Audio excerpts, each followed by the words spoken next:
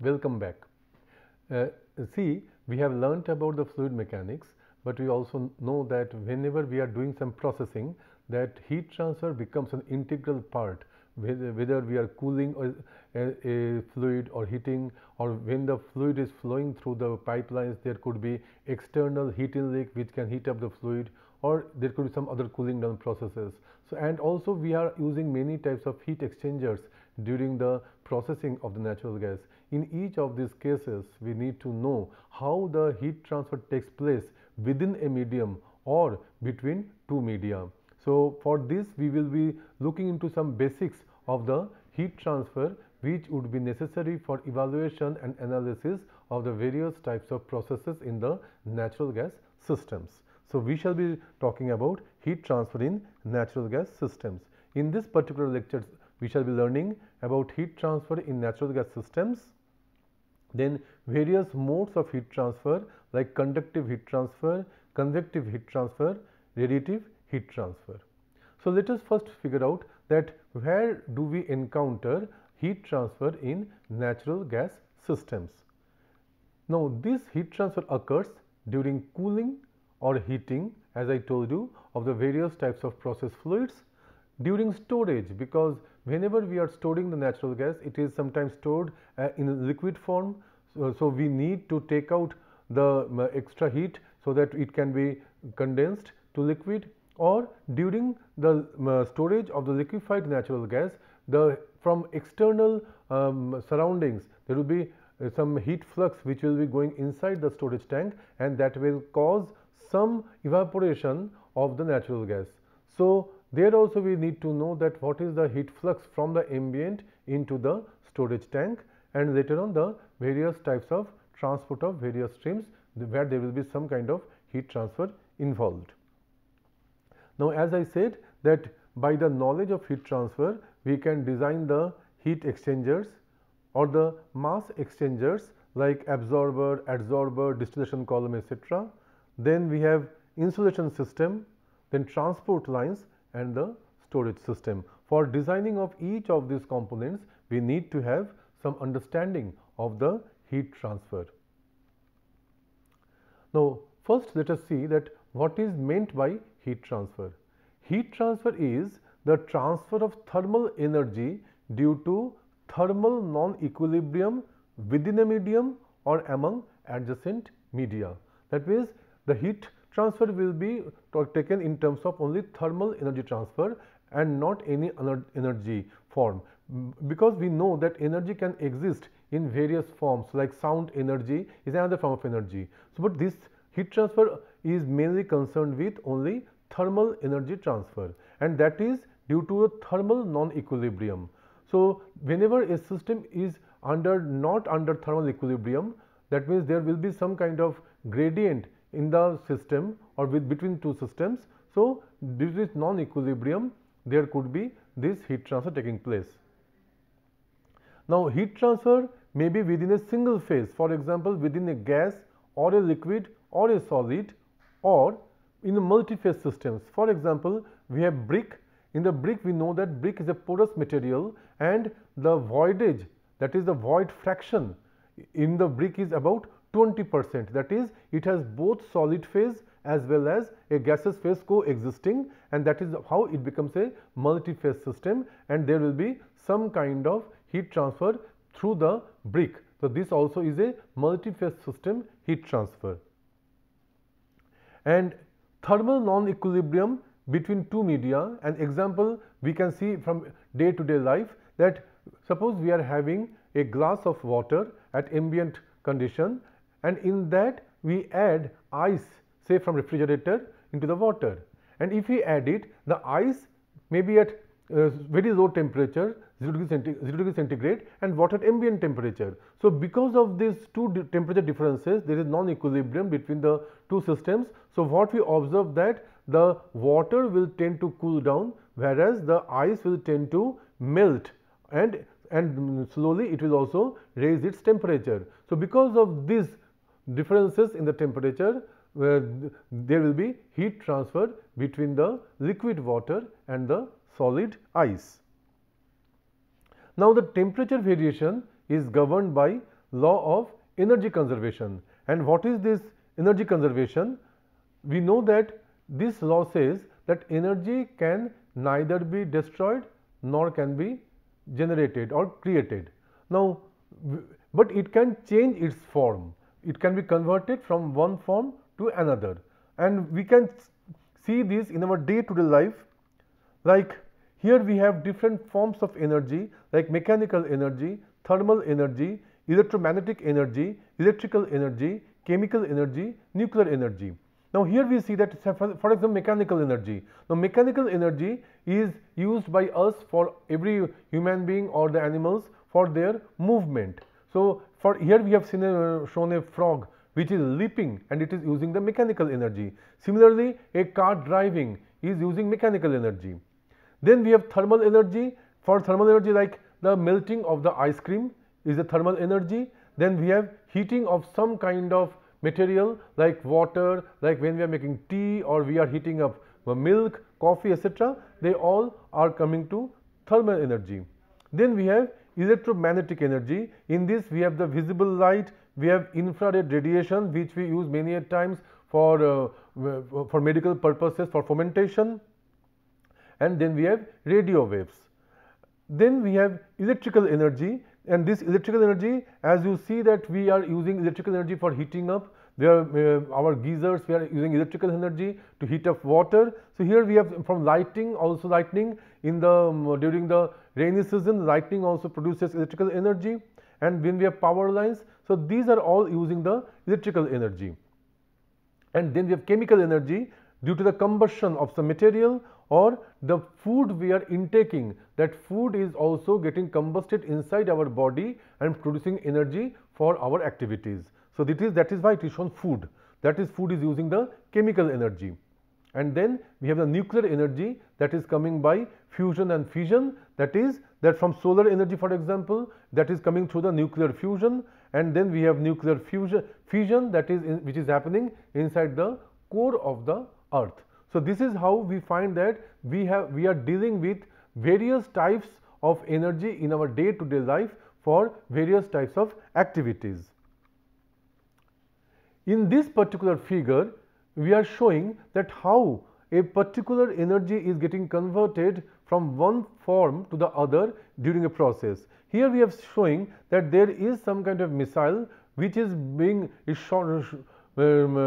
shooting some missile is being shot here, and initially we have the chemical energy, and as the missile is moving up, what we are finding that it is gaining the potential energy and the kinetic energy, and the total energy remains conserved, that is, it is the constant. Now as it moves up, at certain point of time, that we find that it will go to a particular height and then it will again start coming down. As it starts coming down, we find that it loses the potential energy but gains in the kinetic energy. And ultimately, when it hits the target, what happens? The chemical energy within the missile gets converted to heat energy. So that is how we see that how this particular missile is gaining the kinetic energy, gaining the potential energy, and again losing them, and ultimately the chemical energy is coming into effect, which is causing the heating up of the material, and this heat, we know that this causes explosion, and by this explosion many destruction takes place. So whenever we want to analyze this kind of energy conservation, which is also the statement of the first law of thermodynamics, it says that it pertains to a particular system and we call it a control volume. This we perhaps know that rate of energy change in a system is given as the rate of energy going into the system minus the rate of energy coming out of the system plus rate of work done by the system minus the rate of work done on the system, the rate of energy generation inside the system minus rate of energy consumption inside the system. The energy generation or consumption may occur due to some kind of reactions like fission, fusion, or some kind of chemical reactions. If there is no chemical reaction or any kind of this kind of fusion or fission, we generally neglect the consumption or the generation of the energy. Work done, as you know, that to get the work, we do the work on a system or we can get the work out of the system also, like in case of pump or compressors, we are doing work on the system, whereas for the turbines the work is produced by the turbine. So in this way also we find there will be some energy change inside the system.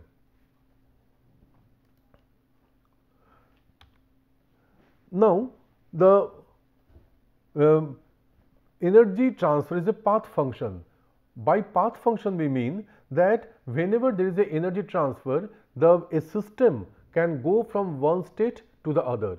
Now by the way the energy is getting transferred, within these two states we will find the amount of energy required will be different. Means we can take different ways of going from one state to the other. For example, if we are heating up from one temperature to other, we can heat up by say some any means like electrical heating, or we can do some chemical heating. So various ways I can heat up the system, and for each of these systems I will be requiring different amount of energies. So that is how the energy becomes heat transfer becomes a path function. Now there are different ways the heat can get transferred, and these ways are broadly classified into three ways, that is conduction, then convection and radiation.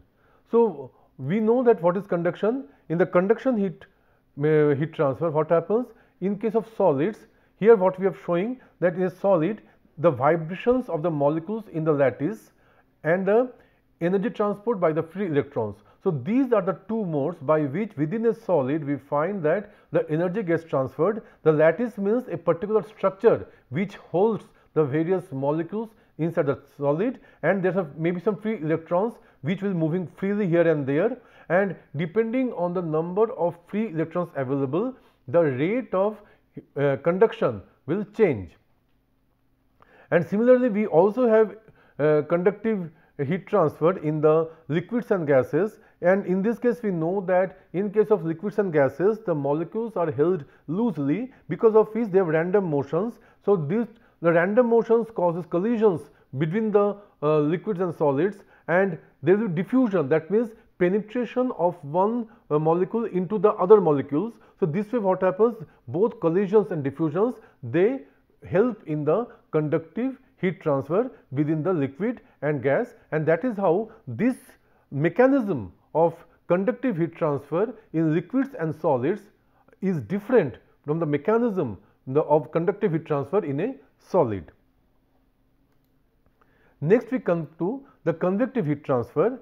In the convective heat transfer we know that energy transfer is happening between a solid surface and some adjacent fluid in motion. Now this is very important for us to know that in this case the fluid must be in motion. If it is stagnant fluid, then it will be only conductive, but when there is a motion involved, so it will be both conductive and convective which will come into picture. And if the fluid flow becomes more and more, the convective heat transfer becomes more and more dominating over the conductive heat transfer. So the faster and more vigorous the fluid motion, the greater is the heat transfer due to convection. And here we have that two types of convection. One is the natural convection and there is the forced convection. Natural convection occurs due to the buoyancy force, and buoyancy force comes into effect whenever there is a density difference. So for example, if there is some whenever we are heating a water in a pot over a oven, what we find, the water which is in touch with the surface of the oven will get heated up and its density will decrease, and that is how it will try to move up, whereas the water which is away from the kettle surface, kettle wall, will be at a lower temperature, so its density will be more, so it will tend to come down. So because of the density difference, there will be a motion which will come into effect, that is the water, the cooler water from the top will come down and the hotter water from the bottom will move up. So this is the natural convection. Here it is shown that the hot egg, and air is there. So, the hot egg is the air near the hot egg is getting heated up, and thus its density is decreasing, whereas the air away from the egg is having lower temperature. So, that is denser. So, what will happen? There will be a convective current from the egg into the air. And then we have the forced convection. In this we find that the medium is forced to move. Here we have shown it by some fan. So, whenever we are having hot egg, what we do, sometimes we switch on the fan. So, whenever we want to cool something, say we want to cool milk or we want to cool some food, what we do? We switch on the fan at our home, and by switching on the fan, what we are doing? We are trying to give the convective heat transfer, and this convective heat transfer, that is causing the forced convection over the hot surface, and that is how we find that the material, the hot material, will get cooled down faster than when it is under natural convection. And here we have shown a picture where we find that how the natural convection can be seen in nature. Here we find that there we have a sea and there we have hot land. Now, what happens? The cold air will tend to go towards this hot land, and because of the sun, there will be this air near this one will be heated up. So, the hot air which will try to move up, and then as it moves up, it gets colder and colder, and then as it gets colder, its density increases, and now it will tend to come down, and as it tends to come down, again this air gets cooled, and again it moves towards the hot land, and this way there is a circulatory motion which starts in this particular way, and we get this warm and hot air circulating over the land and the sea. Next we come to radiative heat transfer. The radiative heat transfer occurs in entirely different manner, and it occurs due to the electromagnetic waves. Now, whenever there are electromagnetic waves, we do not need any kind of material medium, that is, we do not need any solid or liquid or gas. It can also occur in a vacuum due to the existence of the electromagnetic waves. After learning about these three modes of heat transfer, next we come to a combined heat transfer effect, which we see in the nature, that the sun's ray is causing radiative heat transfer, which enters the atmosphere, and it tends to heat up all the water bodies on land. Then we have conduction. In this conduction, what is happening? That the ground is absorbing the heat from the sun, and the air which is in touch with the ground is getting heated up by the conduction, and then this air is going to the sky, and it is forming the along with it, it is also carrying the water vapor which is forming the cloud. So, this is occurring due to the convection. So, here we find in the nature that how radiation, conduction and convection take place simultaneously. After learning about these three modes of heat transfer in brief, now we go to again some rudimentary analysis of these three modes of heat transfer. First, we come to the conductive heat transfer. In the conductive heat transfer, we go with the Fourier's law of heat conduction. Now, in this case, the rate of heat conduction depends on the geometry of the material, the thickness of the material through which the heat is getting transferred, the material of construction, because there is some particular property, thermal conductivity, which depends on the material, and the temperature difference. So, this can be written like this: the rate of heat conduction is proportional to the area for heat transfer, the temperature difference, and inversely proportional to the thickness of the material. That is, the more the thickness, the less the rate of conductive heat transfer. Here we have shown the material of certain thickness delta x, and there is a temperature gradient T1 to T2. T1 is more than T2, and this is the surface area through which the heat transfer Q dot is taking place.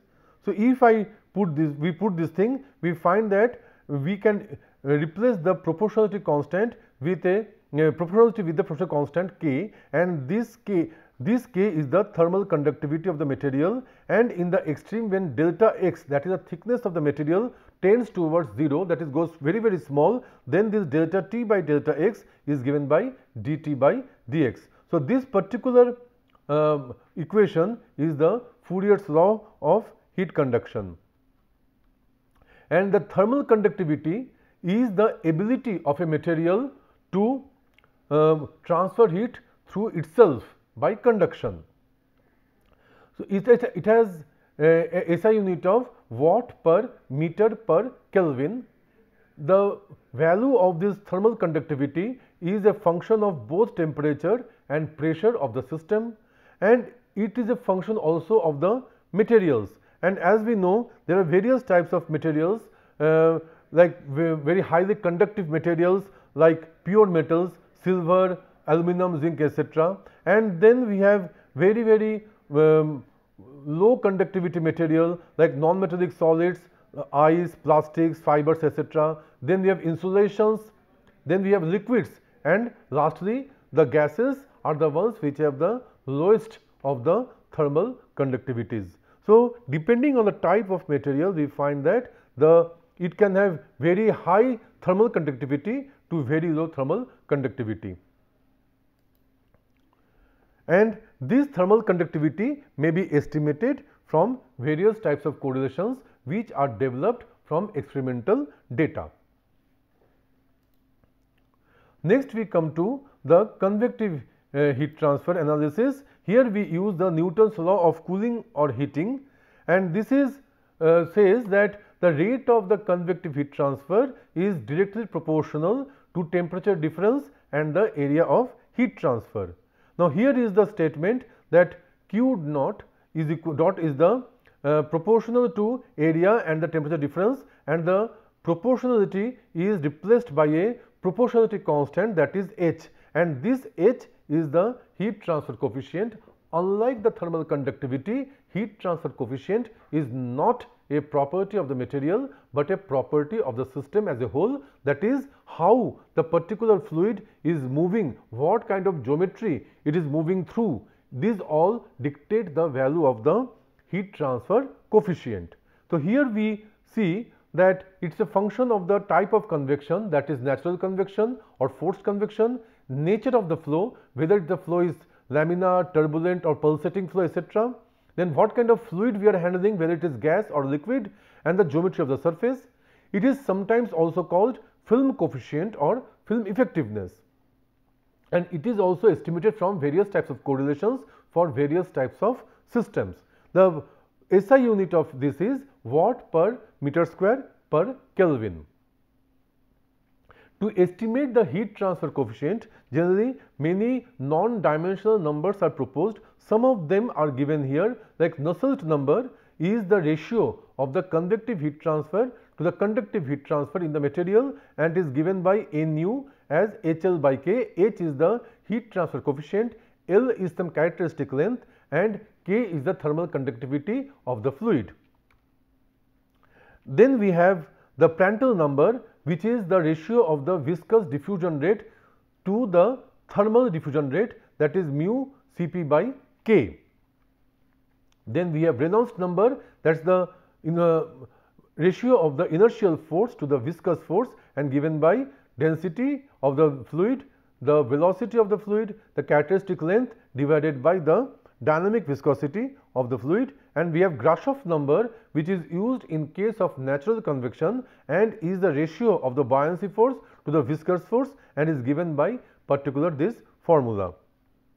Now, all these are some of the non-dimensional numbers which are used to represent the heat transfer coefficient, and here we are giving you some heat transfer coefficient correlations for forced convection. Here we have shown for different cases, like this is for the laminar flow over a flat plate, and then we have the turbulent flow over a flat plate with uniform surface temperature. Then we have turbulent flow over a flat plate with uniform heat flux, and then we have flow inside a pipe. Now, you can see here that in most of the cases there the Reynolds number and Prandtl number are coming into picture for the forced convection, and you see the various types of coefficient values are there for various types of flow, and in this particular last one we see that depending on whether the fluid is getting heated or getting cooled, we have different power of the Prandtl number. This is for a flow through inside a pipe. Now we have the heat transfer coefficient correlation for natural convection. Here we see that the Nusselt number is given in terms of the Grashof number and the Prandtl number. That is, for the natural convection, Grashof number replaces the Reynolds number which is used in the forced convection. Again, we have different types of correlations for vertical plate, for horizontal plate, and for sphere for the natural convection. Lastly, we go to the analysis of radiative heat transfer. Here we have the famous equation.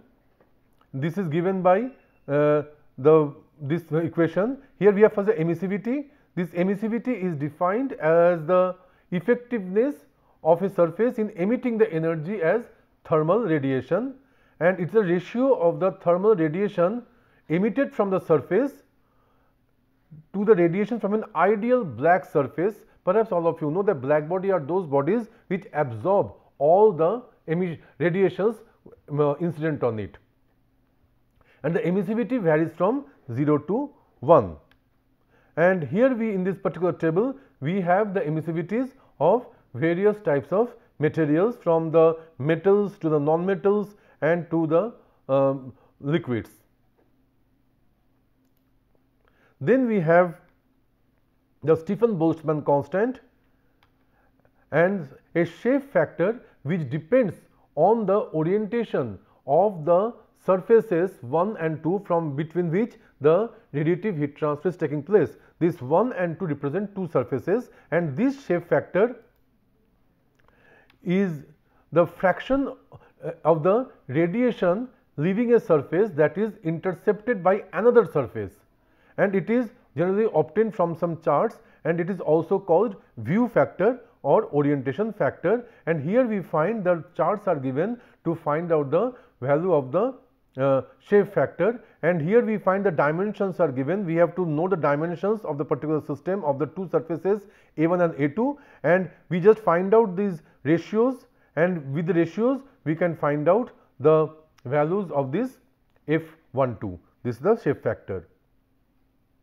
So, with these values then we can use in this particular formula, and T1 and T2 are the two temperatures of surfaces 1 and 2. With this we see that we look into the various types of heat transfer that takes place, and more of this can be found from the following references. Thank you.